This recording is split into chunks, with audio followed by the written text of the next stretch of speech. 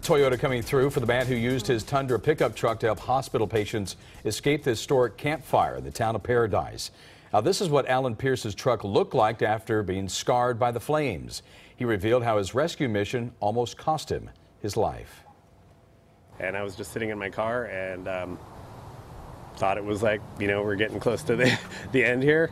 Recorded my video for my friends and family and put my phone away, and then a bulldozer came out of nowhere and knocked this flaming truck right next to me.